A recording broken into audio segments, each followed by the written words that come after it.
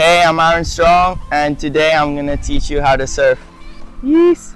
The initial steps before the wave comes is maintaining a good position, doing strength in your glutes, the lower part of your body, and your core, holding on to the rails. So first you're gonna give a few paddles, check what the wave is, look behind you always, and then we're gonna grab the rails again. We're gonna do the first step, which is the back foot, then front foot, and then we maintain the position.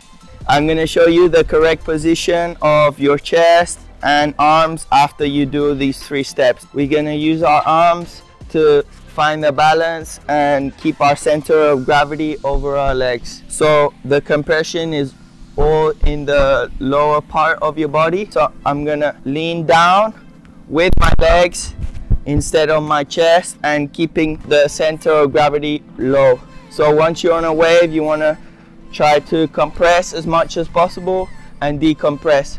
The more you breathe, the better your movements are gonna be. So every time you lower down, you're breathing in and out.